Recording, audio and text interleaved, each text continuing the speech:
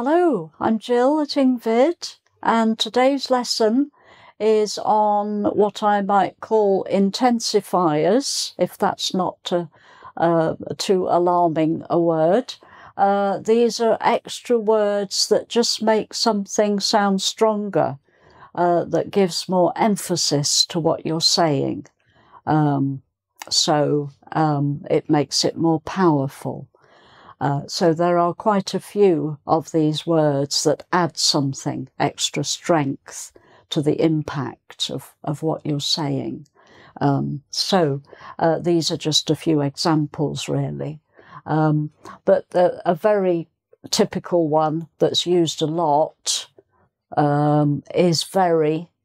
So instead of just saying, I'm happy, if you say, I'm very happy, it adds more to what you're saying. It makes it stronger. I'm very happy.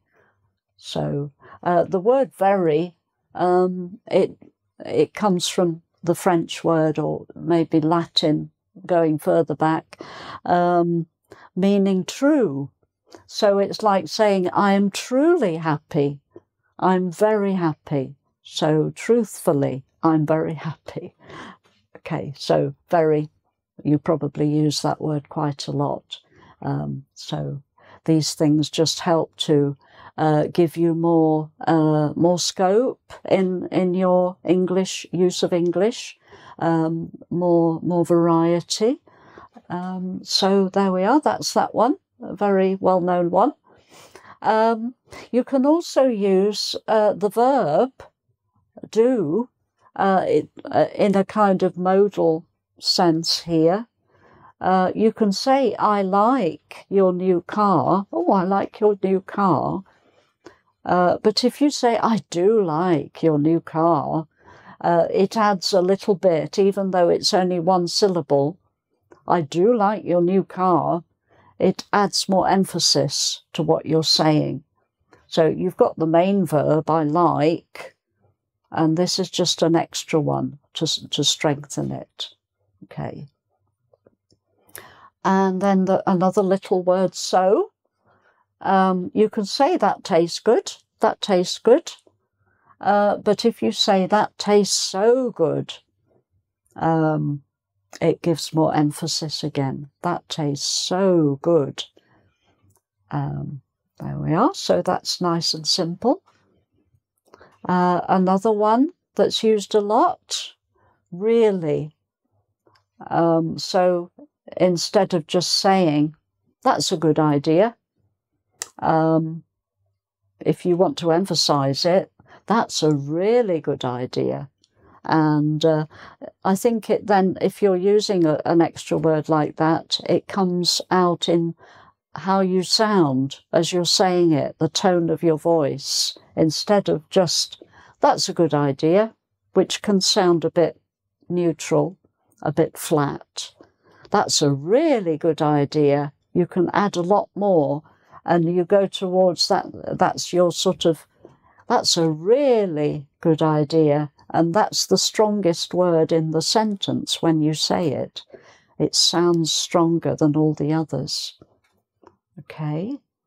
Then we have some longer words, which these are all adverbs ending ly.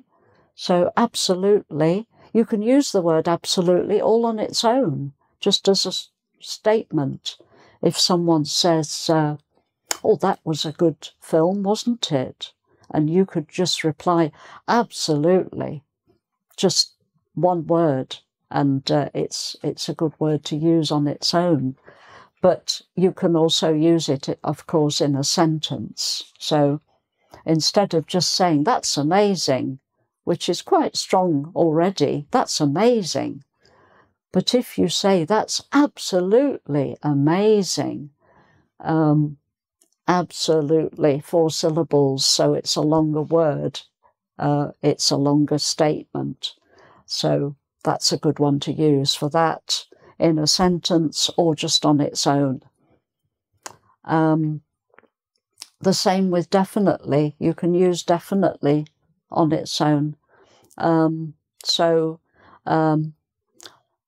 you could say, oh, somebody could ask you, are you going to Mary's party at the weekend? And you'd say, definitely. So you definitely want to go. You're planning to go. So you can reply just with the one word again. But you can say something like, you have some choices, some options, and that one, that's the best option. I think that's the best option. But you can make it much stronger if you say, that's definitely the best option. Okay?